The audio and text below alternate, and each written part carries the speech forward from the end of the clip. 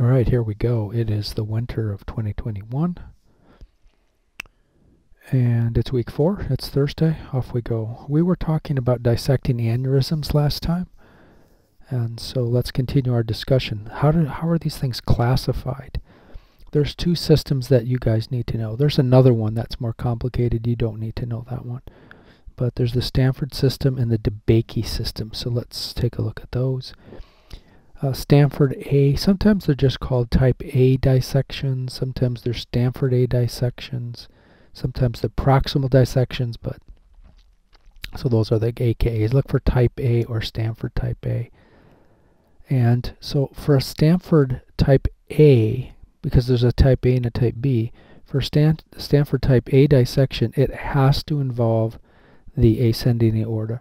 And remember, the ascending aorta, the heart would be attached right here. All right, so that's the ascending aorta. Once it hits that brachiocephalic, that first takeoff, that's the aortic arch from here to here. And then the descending aorta is anything down from there. All right, so if you have a Stanford A, that means that it's isolated in the ascending aorta. A for ascending aorta. Now the key with this, and this is differs from a DeBakey too, it doesn't care whether or not it goes further. The only rule is it has to involve the ascending aorta. If it goes all the way down to the iliac arteries, great, it's still a Stanford A. If it only goes into the aortic arch, it's still a Stanford A. It doesn't matter. The only rule is it has to go into it has to involve the ascending aorta. Okay. This is obviously the most dangerous because it's so close to the heart and the pressure is the highest here. And this Stanford A would encompass both the DeBakey 1 and DeBakey 2 type dissecting aneurysms as well. Stanford B means the only rule is it must not involve the aortic arch or the aortic or the ascending aorta. So it can involve just the aortic arch or the arch here. And maybe it's the arch and the descending aorta, maybe it's just the descending aorta. But the rule is it cannot involve the ascending aorta. The DeBakey system, this is from Robbins, perhaps a little bit more precise. It's not still as precise as the one that vascular surgeons use.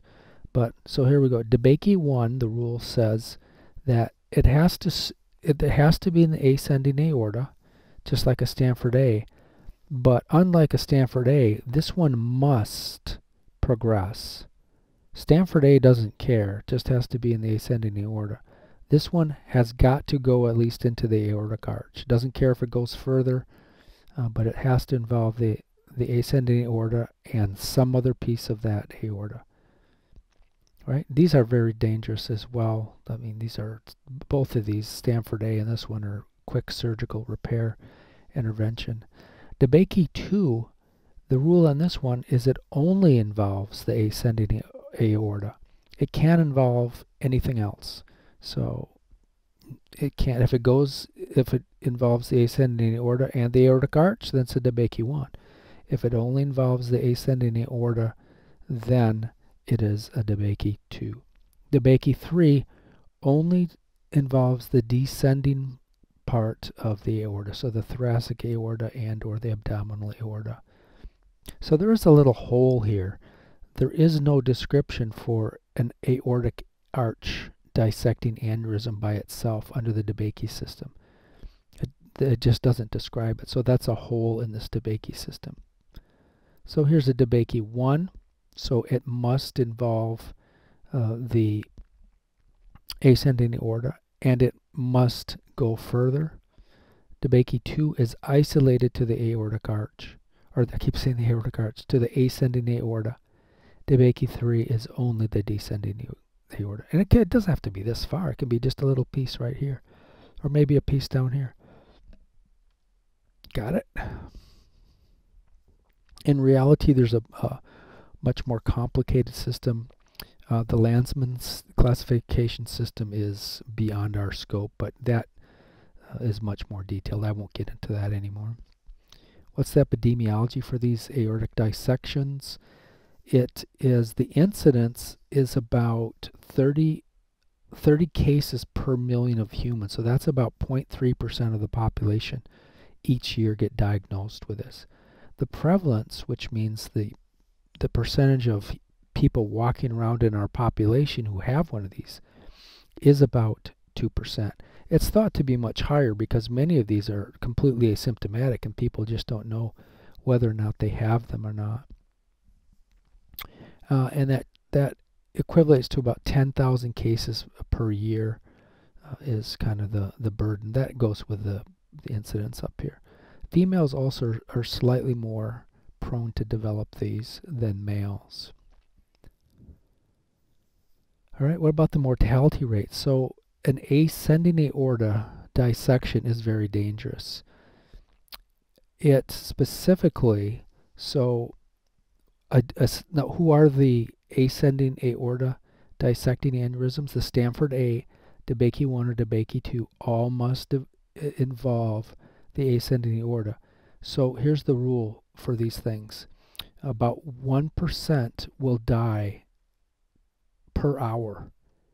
So that's not good. So that means the first, that rule holds true for the first 48 hours.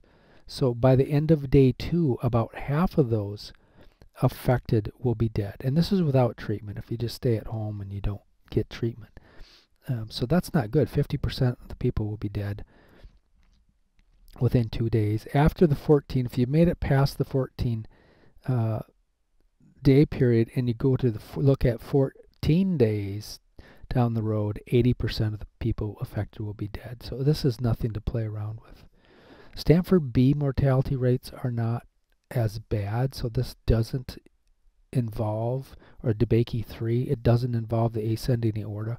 It's quite a bit better. The 30-day mortality rate, now this number is with treatment and observation, is less than 10%, so this is a much better one to get, and you don't have to rush into surgery. You can use hypertensive medications to drop your pressure.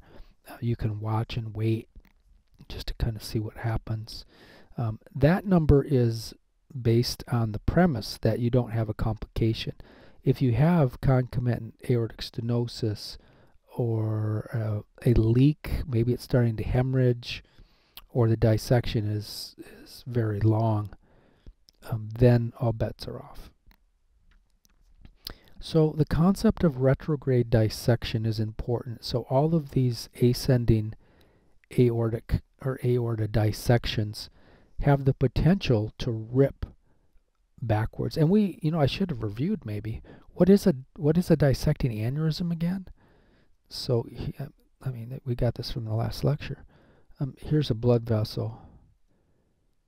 All right, here's the tunica media. Here's the tunica adventitia. This is a really big blood vessel. Let's say this is all the blood vessel.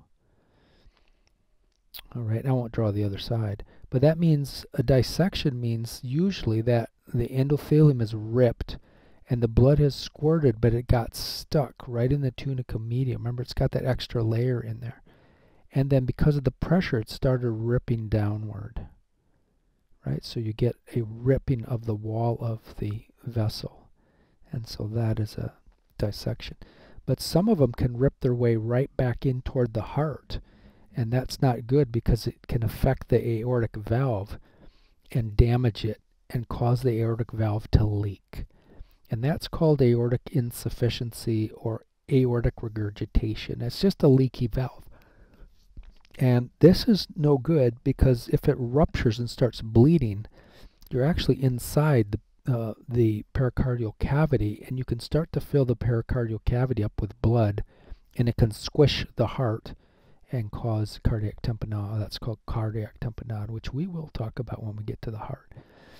We are falling down a rabbit hole, so this is different than last year, so hopefully you guys are watching this and not last year's video.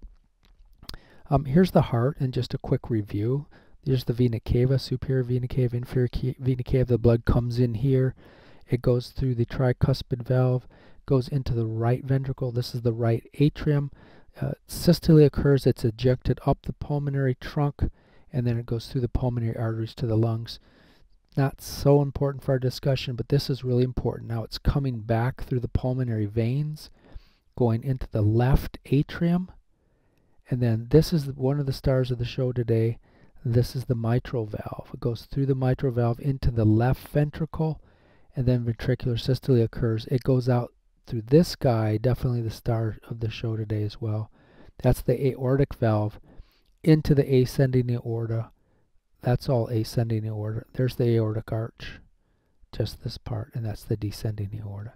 So with that in mind, and make sure you know that, because you're going to be completely lost if you don't remember that stuff. Let's talk about aortic regurgitation. So whether it comes from a DeBakey 1, DeBakey 2, Stanford A aneurysm, or maybe the valve, maybe of Marfan's syndrome, if this valve doesn't catch blood during diastole, it's going to gush into the left ventricle, right? It's going to overfill the left ventricle, because we're only supposed to have one source of ventricular filling, and that's from the left atrium. So now we got two sources, so you're going to overfill the ventricle.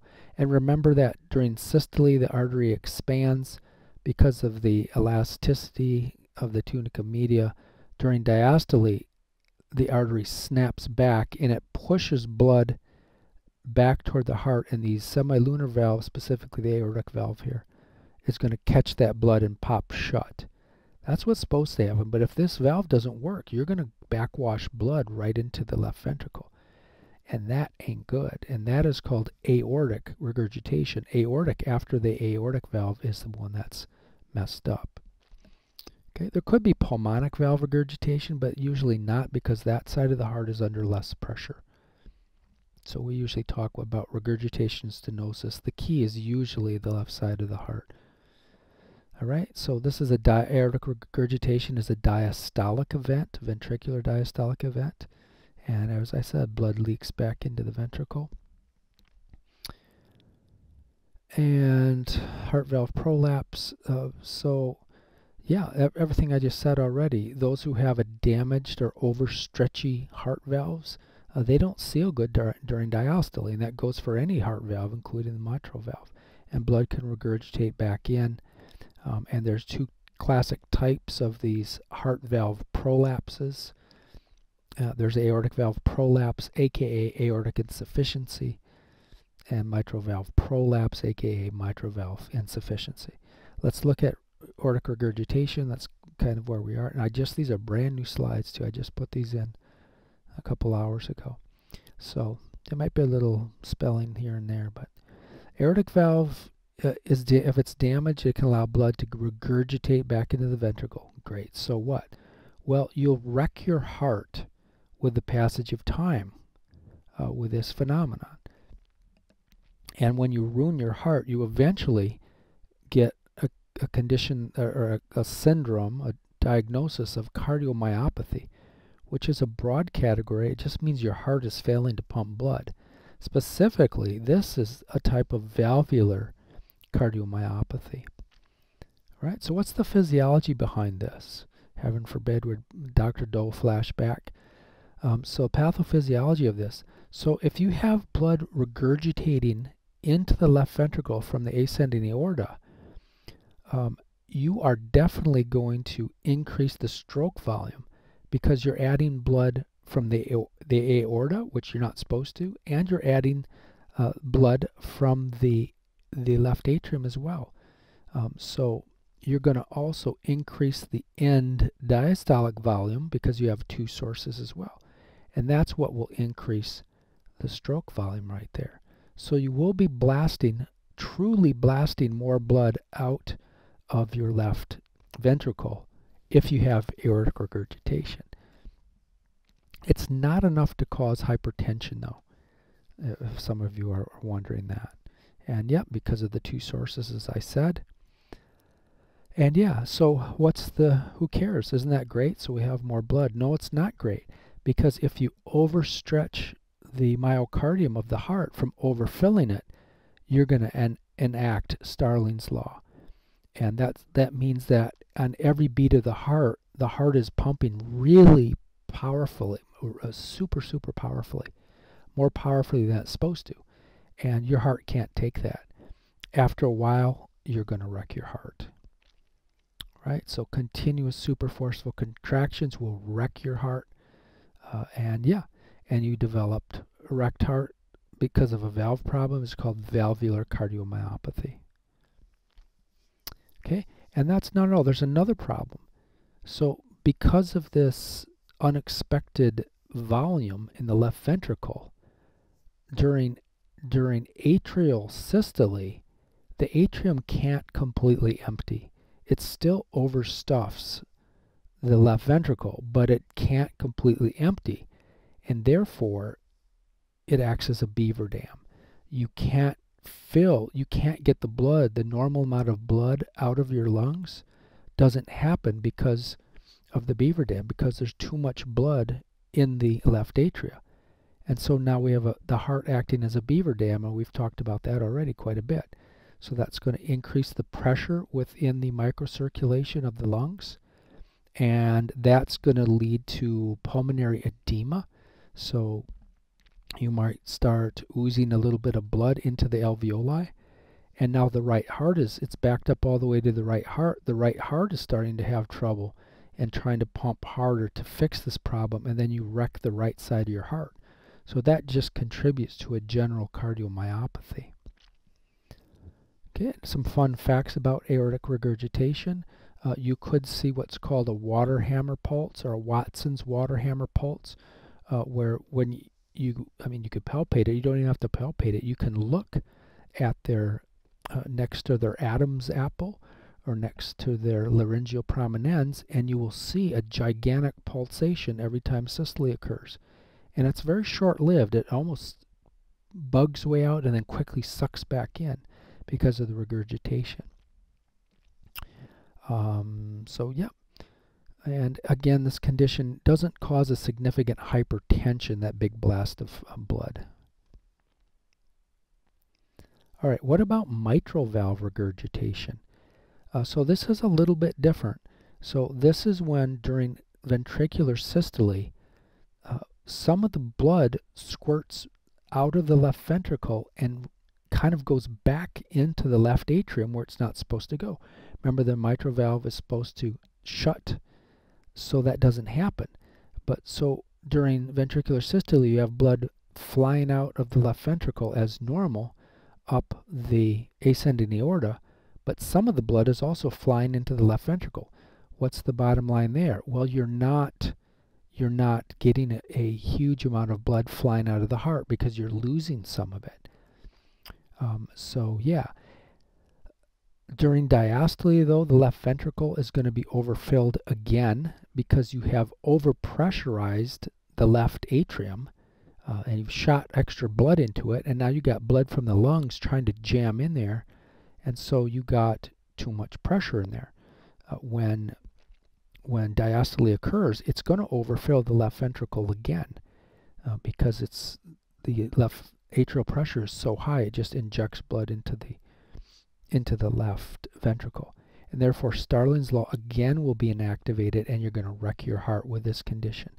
What's the difference between mitral regurgitation and aortic regurgitation? In aortic regurgitation, you're going to have a very strong blast of blood coming out of the ascending aorta, and you get that water hammer pulse. But in mitral regurgitation, you actually don't have much blood coming out, and the end diastolic volume and the stroke volume are actually decreased. And these patients, they suffer hypotension. They have low blood pressure because of this. All right, but they will develop a valvular cardiomyopathy. So aortic regurgitation patients, they will have not hypertension, they'll have normal pressure, but mitral valve regurgitation patients, they will have hypotension and all the stuff that goes along with that. All right, and if that ain't enough, the same story, the overfilled left atrium can't completely empty, and it acts as a beaver dam and causes pulmonary hypertension, pulmonary edema, right heart failure, and the whole 9 yards. All right, and here's, even though the stroke volume is technically increased in this case, the amount of blood entering the ascending aorta is significantly decreased. That's because the blood is escaping into the left atrium. Everything I've already said. But they do have hypotension. They will suffer orthostatic hypotension, which basically people with, not all people, but most people with hypotension will develop this orthostatic hypotension. What does that mean? That means that you stand up, you're laying down in bed, or you're watching TV in a recliner, and you get up quick and you get really, really dizzy because your blood pressure drops by more than 10 millimeters. And it can stay that way for a long time in some people. All right, so here's everything I said already, but you can see systole occurring here. Blood's flying out the ascending aorta. Blood's also leaking and filling up this left atrium when it shouldn't be. All right, more sequelae. There is more sequelae. So with both of these regurgitant diseases, so mitral valve prolapse and aortic valve prolapse, there's another thing that can happen.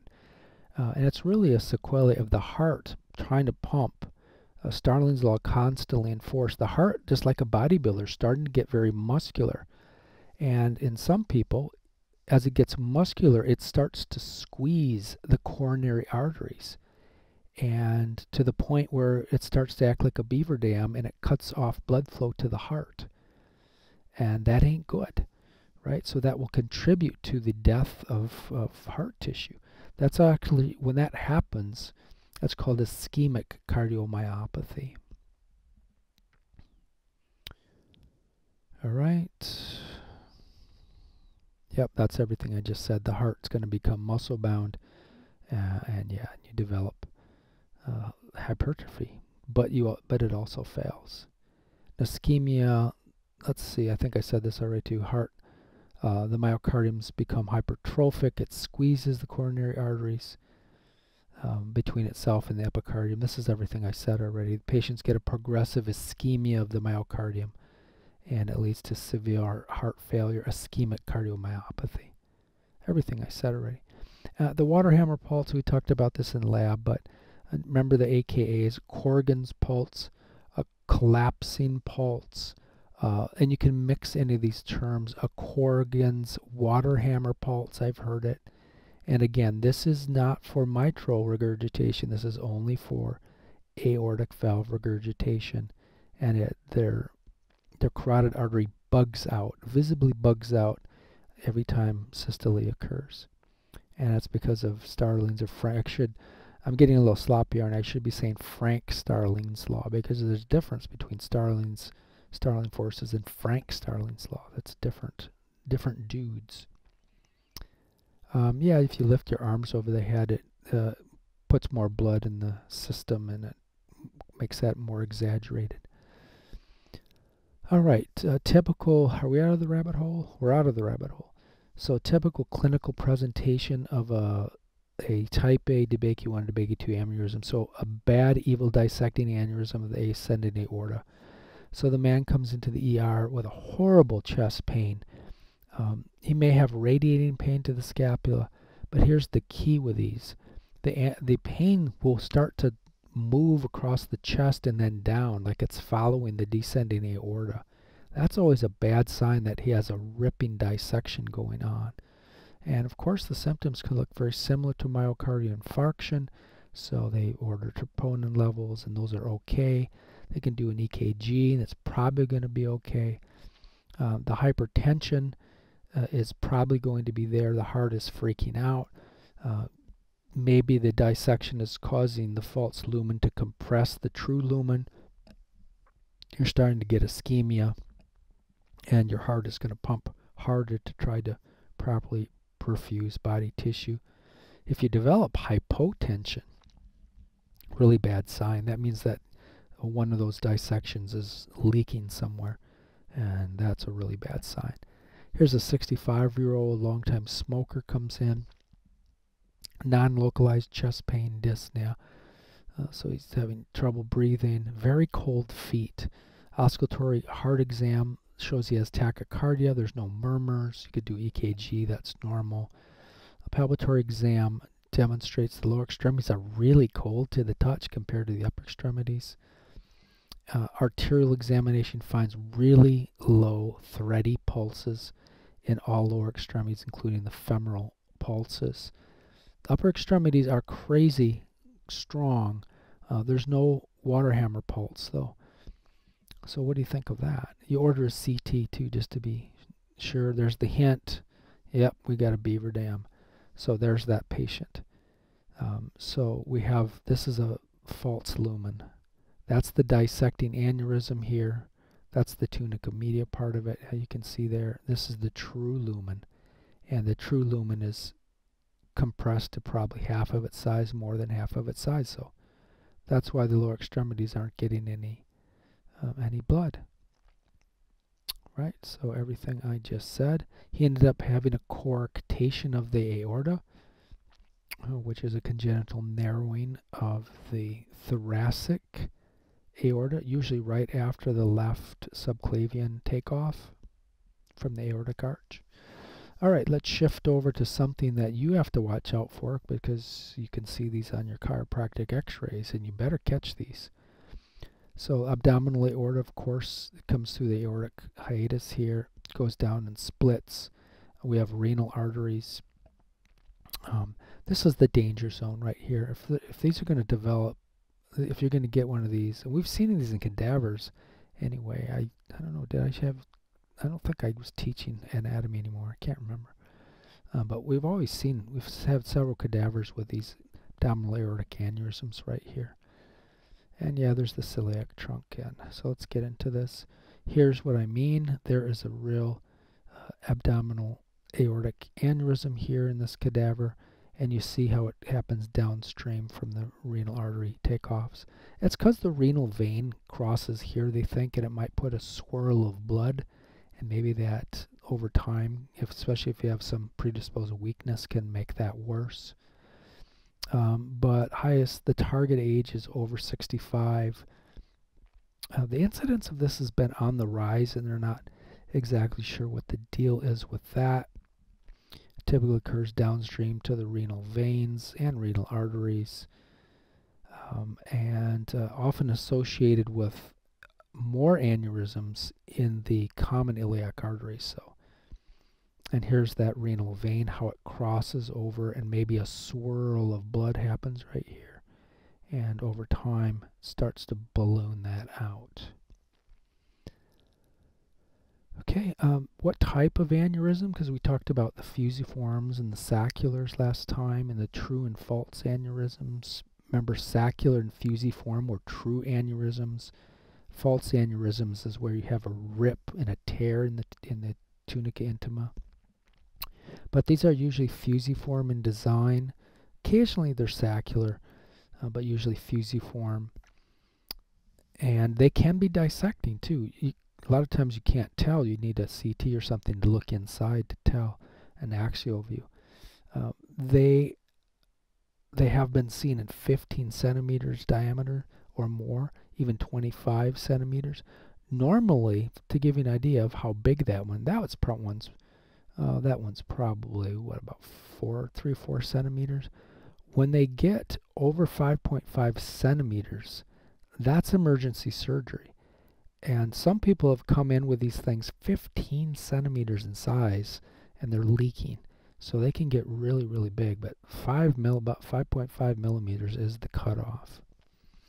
They are the 15th leading cause of death in the United States. The surgical techniques have gotten really good, so the death rate has dropped because of that. And prompt surgical management is the key to staying alive. So look at this one. Hopefully you will never miss something like that. But there, you can see it right here. If the patient has Monkberg's mediosclerosis, which is one of the subtypes of arterial sclerosis, along with atherosclerosis, you'll see it. If they just have atherosclerosis, you won't see it, because it's the Monkberg's that lays down the calcium. So that's Monkberg's mediosclerosis there. But even on some studies, the rate of misdiagnosis, radiologists trained board-certified radiologist miss is almost 50%, 42%. So you got to be sharp and watch these things. Here's a patient I had, radiologist completely missed this one. So 65-year-old for chronic low back pain. The physical was negative. He had Kemp's test was positive for back pain. But he consulted with me, sent me his CD. And I'm like, whoa, did you know you have an aneurysm? What? No. So he's got a 2.6 centimeter aneurysm, or 26 millimeters, which isn't dangerous yet, but it does deserve monitoring. And here's kind of the monitoring chart. So if they're between 2.5 and 2.9, you should have a repeat, at least an ultrasound every 5 years just to check it. And if they get up to, 5.5 millimeters, you need a repeat ultrasound every 3 to 6 months. And the rule is if it's over 5.5 centimeters in size, you're going to need to have surgery. You should have surgery on that. And the surgical, what is the surgical treatment? It's an endovascular aneurysm repair, it's called, or EVER. And it's, it's fairly successful. They've gotten pretty good at it. So let's take a look at the EVER procedure. So they stick a catheter. They don't have to open you up. This is all done from the inside. And they open the catheter up and pop this graft out. And it snaps outward and it wedges itself here. They don't have to cut the old tissue off, but it stops the blood flow. This will just atrophy away. So they basically have given you a new vessel from the inside out. What's the natural history of these things? They do tend to get bigger with the passage of time. That's why you have to monitor them. On average, it's about 0.5 centimeter per year. And they're almost always completely asymptomatic. If they start to get symptomatic, you're in big trouble, usually. Where does it typically rupture? In the front, the back, the side. It typically ruptures if one of these aneurysms is going to pop and bleed. They typically rupture posteriorly into the retroperitoneal space. And that's a good thing. So here's the belly up here. This is the axial view. Let's get adjusted. That's the front. This is the back side here. That's the front. I call it belly. That's a terrible way to do it. Here's the abdominal aorta. There's the vena cava here. And they usually rupture right back here. And the blood goes into this retroperitoneal space. And it hurts like hell when these things rupture. But there's a weird phenomenon we'll look at where this can fill with blood so quickly that the pressure starts to increase, and you get kind of a compartment syndrome here. And it can actually, the pressure can match the pressure inside the aorta, and it'll stop leaking for a while, and that gives patients a false sense of security. So about 20% of the ruptures occur anteriorly. Those are bad when it does that. Those are into the peritoneal cavity. Causes weird symptoms when they rupture anteriorly. You can get groin pain or testicular pain if you're a guy. 80% rupture posteriorly into the retroperitoneal space. And the problem is you can start leaking out blood and go into hypovolemic shock. And here's a brand new rabbit hole for you guys. I was very busy today, spent a lot of time on these slides. We put in a new section because I know this is high yield stuff on board. So we're going to get a little deeper into shock. So I really like this slide right here. So shock, there's different kinds of shock. There's 5. Some say there's 6 different types of shock. Some classify 4 types of shock, so there's all different ways to classify. It's a big mess. But they all do the same thing. Your blood runs out of oxygen. Your tissue starts starving, and you can die if you don't correct this. So you're hyperperfused, or hypoperfused. And it's dangerous. I mean, you kill your brain and that's it. It's all over. Your heart dies, your liver dies, your kidneys die. No good. So there's 5 different types. There's and this is according to board books. So there's cardiogenic shock, which the heart is the problem. There's hypovolemic shock, which we'll look at. And then there's septic shock, anaphylactic shock, and neurogenic shock. Now the board books don't say this, but they should. These three are clumped under a category called distributive shock. All right, so let's take a look at these different types. Let's look at cardiogenic shock. That's a fairly easy one.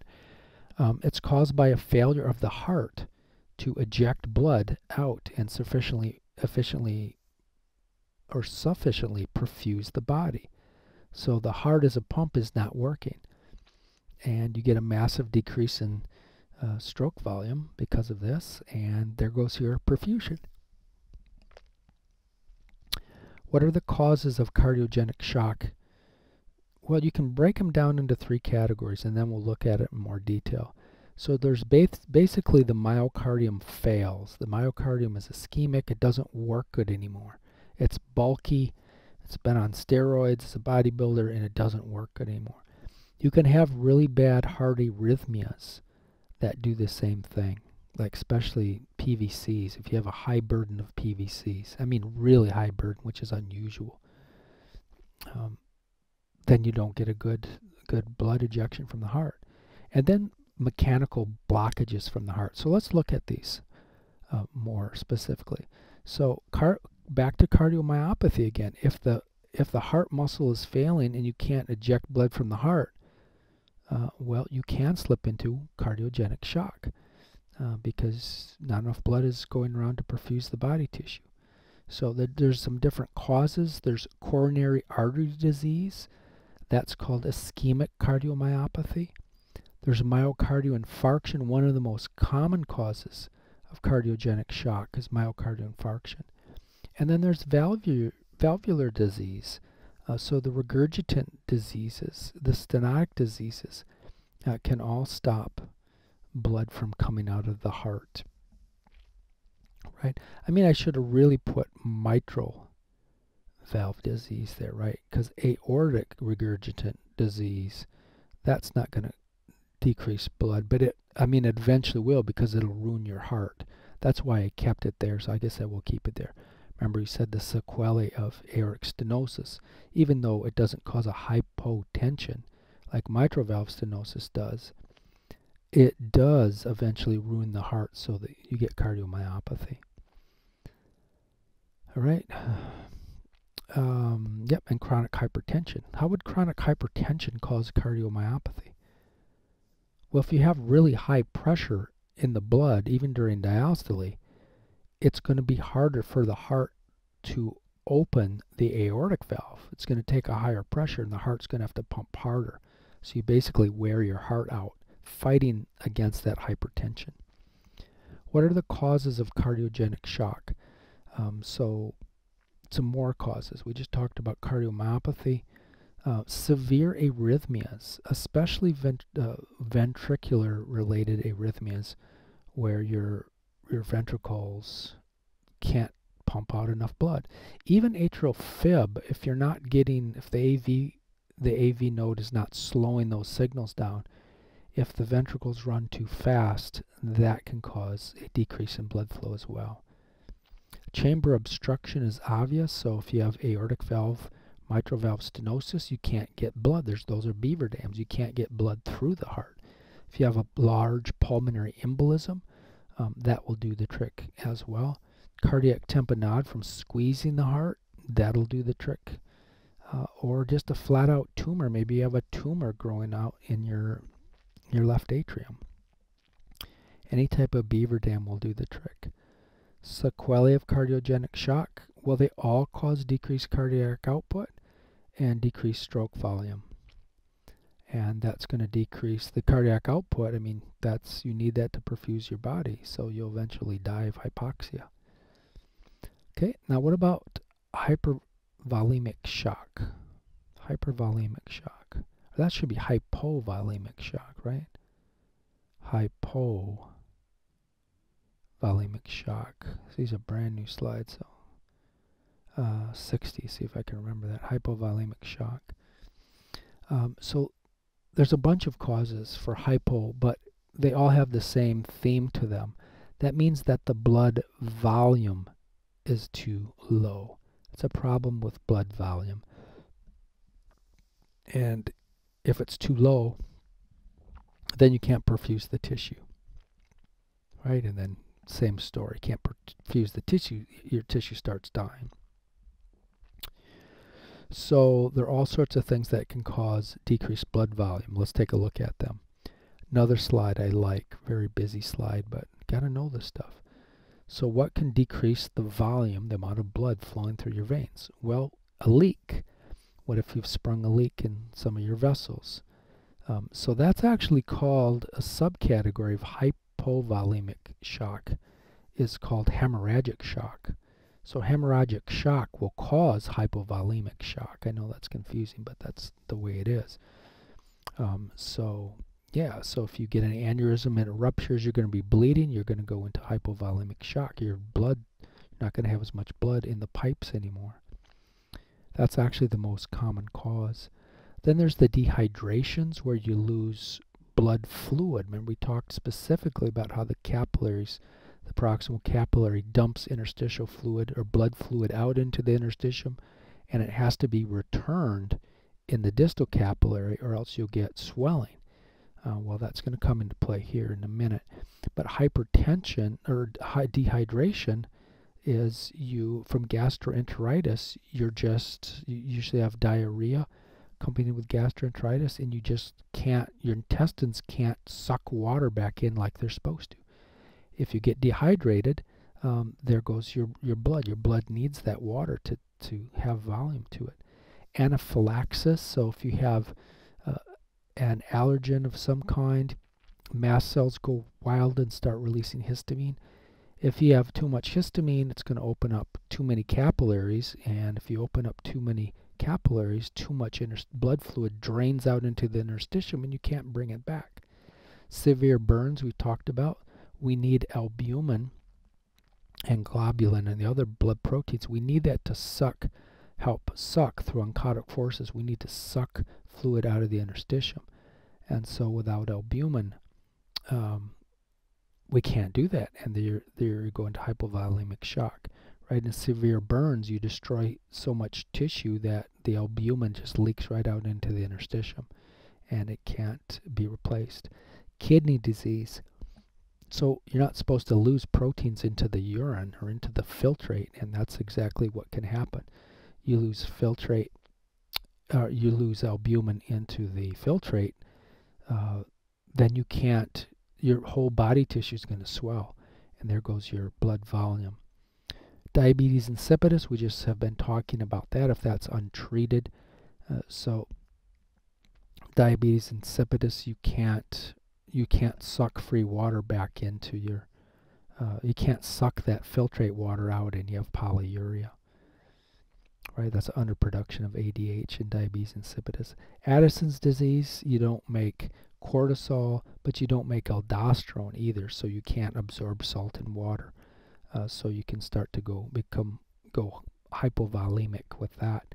Liver disease, you can't make the albumin, therefore you can't suck the tissue, suck the blood fluid back in like you're supposed to. That's a busy slide. Hemorrhagic shock. So that is a subcategory of hypovolemic shock, as we said already. Kind of talked about this, but we'll do it again. Occurs from a leak in a blood vessel, which decreases the blood volume. If you leak blood out of the blood vessels, there goes your blood volume, right? And that can cause hypovolemic shock. There's three basic causes. There's internal hemorrhage. That would be a abdominal aortic aneurysm rupturing. There's external hemorrhage from trauma, where you get your finger cut off or get a bad cut in your arm and you're bleeding externally. That'll also decrease blood volume. And then there's a long bone fracture. The femur is very vascular, and it bleeds like crazy if you fracture it badly. Clinically, what was hypovolemic shock present with? Well, decreased blood pressure. The epinephrine will be secreted, AVP will be secreted, the sympathetics will be on. They'll all be shutting off the blood supply to the dermis and skin. And so you'll have cold, clammy skin trying to save some of that blood for the core. Your pulse is going to be thready. It's going to be weak from the low blood volume, but the heart's going to be trying to compensate by pumping harder. If your heart is pumping harder, you're going to have tachypnea. If it's bad enough, you're going to be confused. Your brain's not going to be working good because you don't have good oxygen. All right, another category is called distributive shock. I did not introduce this last quarter, so this is brand new stuff. So means hypovolemia has occurred because of some pathological redistribution of blood fluid.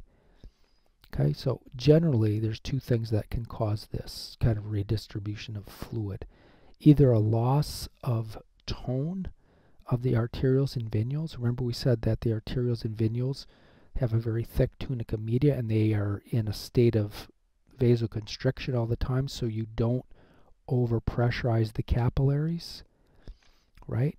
If they lose that tone and you pop arterioles wide open, you'll get way too much pressure going through the capillaries and you'll dump way too much blood fluid into the interstitium and you won't be able to suck that back up.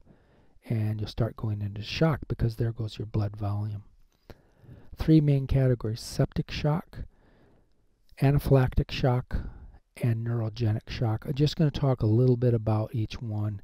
So septic shock means the immune system is responding to some bug, like a staph, like a virus or bacteria that's gotten into the bloodstream. This is really complicated, more complicated than this. But in general, a bug has gotten into the blood and your body, the bug is attached to endothelial cells all over the body, and your body sees that bug and is mounting a inflammation. It's calling in, the endothelial cells are releasing cytokines, and cytokines are calling in the troops, and you're getting a massive inflammation. And that massive inflammation causes increased capillary permeability. So because you want the troops to be able to get between the endothelial cells of the capillaries to get in and fight the bug. The bug has now gotten underneath the endothelial cells into the blood vessel wall. And that's it. If you dilate the microcirculation, vasodilate it, and if you increase capillary permeability, you're losing too much blood fluid, and that's the problem. You can't return enough blood fluid back into the blood, and now your blood fluid is gone, and you go into shock because of that. In fact, that's the mechanism with all of these. Anaphylaxis is the same thing, but instead of a bug, it's a allergen, or it's an antigen or allergen. You can call it either one. Something you're allergic to has gotten into your body, and your body is freaking out, and mast cells are releasing histamine everywhere. And histamine does the same thing on the microcirculation. It causes a relaxation of the tone of the arterioles and venules, so that overloads the capillaries, makes the capillary pressure too high, and it causes the capillaries to be too permeable, too leaky. Bottom line is the blood fluid dumps into the interstitium all over the body, and there goes your blood volume, and you go into shock. Neurogenic shock is problems with the autonomic nervous system. Number one cause is a spinal cord injury where the sympathetics are taken out of action, because remember there's a play between nitric oxide and the sympathetic outflow to keep the size of the lumens, the lumen of the microcirculation just right, so it properly pressurizes the capillaries. But if you have an injury to the spinal cord and you lose the sympathetic tiger, nitric oxide rules, and you're going to do the same thing. You're going to vasodilate the microcirculation, and the capillary permeability is going to increase, and you're going to lose blood fluid into the interstitium, and you can't return it. There goes your pressure, there goes your blood volume, and yep, the whole 9 yards. Then go into shock from that. Out of that rabbit hole. Signs, let's just finish this up and we'll call it a day. Short lecture, but there's some potent stuff in here that you got to know. Good high yield board stuff. What are the signs of a ruptured abdominal aortic aneurysm? Good study on this one, a meta-analysis done by Azer et al. And they studied 700 patients, the symptoms of 700 patients who presented with a bleeding abdominal aortic aneurysm. Number one finding was abdominal pain. Number two finding was they were shocky hypovolemic symptoms. So they had low blood pressure and tachycardia. They had, number three finding, most of them you could palpate the abdominal aorta and you could feel the aneurysm. And then back pain, and then syncope was last. And by far, abdominal pain was the most common, statistically different than the rest of these symptoms. So the big one was abdominal pain. Back pain was in there, but not as common as abdominal pain. Now here's that strange phenomenon. Let's come back to that. We said that if an abdominal aortic aneurysm is going to rupture, it's going to do so posteriorly, and it fills up that space, that retroperitoneal space, with blood, and you're going to have pain at first, probably abdominal pain, but then it's going to stop, because once the pressure in the retroperitoneal space builds to the same level as that of inside the aorta, the blood will stop leaking. So it'll give you time to go to the hospital, but patients may say, oh, it was just a bug or something, I'm not going to go to the hospital. It'll kill you, because eventually it's going to come back again. It's going to rip into the real peritoneal cavity, and then you're going to be gone.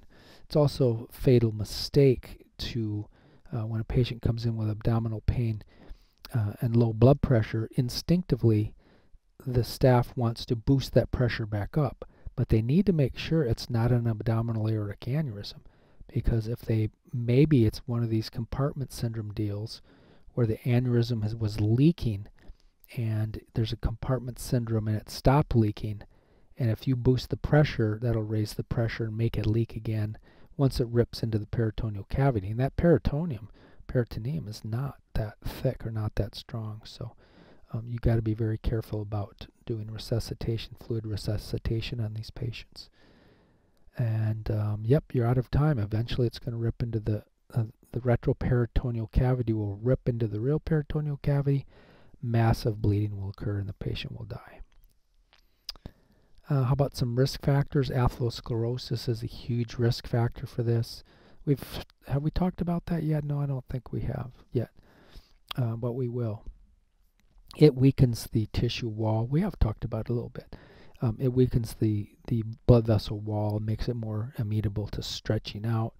There is a butterflied abdominal aorta there, and you can see this big aneurysm with a blood clot in it. And all that yellow gunk, that's all atherosclerotic plaque. You can get a thrombus too. The atherosclerosis and the blood flow within an abdominal aortic aneurysm, the blood flow is terrible there. And so it's really easy to get a thrombus formation, or a quote blood clot formation in there, and that can break loose. And if that's happening in the ascending aorta, you can get a stroke from something like that. Even if it's in the descending aorta, that piece of thrombus, that embolism can go downstream. Maybe it'll get stuck in the celiac trunk, and now there goes your liver, and there goes your stomach, and there goes your spleen. So it can be devastating. Arterial embolisms are devastating. There's just another, almost the same one as before, showing the aneurysm with thrombus formation in there. What about AA versus the R2A system? Yeah, if you get an abdominal aortic aneurysm in the right spot, it can pinch the renal artery and cause ischemia to the kidney, and that will turn on the R2A system. So you could get a secondary hypertension from an abdominal aortic aneurysm because of this. Other sequelae, it could, if it's in the right spot, pinch the ureters and cause a beaver dam in the ureter, and that could back up pressure into the kidney, and it could damage your kidney from that. Same thing, it could compress your superior inferior mesenteric arteries, and you could lose your bowel from that. It all depends where it happens. Vertebral erosion, yep, if it's in the right place, it can, I think we looked at something like this already, but these arteries are pulsatile in nature, and it could erode the bone, like this big one here. That's a gigantic one, and it's eroded. It's kind of hard to see, but it's eroded that bone right away. Not so fun fact, so in the emergency room, about 50% of these ruptured abdominal aortic aneurysms, they die within the first 24 hours after diagnosis. The surgical repair is effective if you catch it in time, but make sure you go to a big hospital, not a little tiny hospital. All right, that is enough. See you guys later.